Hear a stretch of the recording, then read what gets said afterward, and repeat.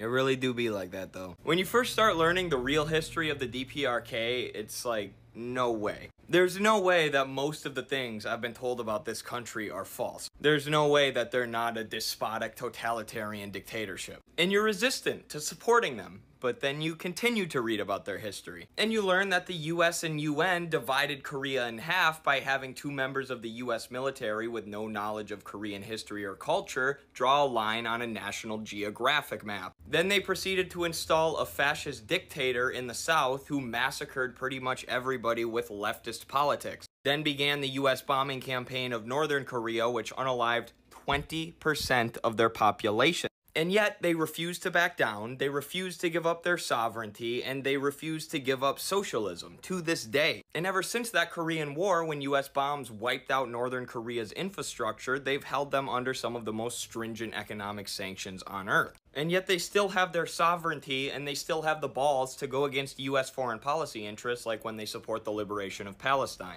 which they always have for their entire history. So the more you learn about these people in the northern part of Korea, the more you're like, how can I not support their struggle? Their struggle against US imperialism and capitalism is freaking heroic. And you can criticize them for sure. A lot of people would criticize the fact that they hold the Kim family up on a pedestal. But at least understand the context. Understand what the Kim family actually means to the people of the DPRK. Kim Il-sung led his people both in the anti-colonial War of Independence against the brutal Japanese colonizers and against the United States and far-right South Korean militias in the Korean War. He was such an effective fighter that the US had military units who were specifically tasked with hunting him down. So yeah, there's a cult of personality around his family, but they're heroes to this country. But none of this would ever be heard in Western media. I would be laughed out of the room and fired from MSNBC for even mentioning any of these objective facts. So yeah, solidarity with the DPRK.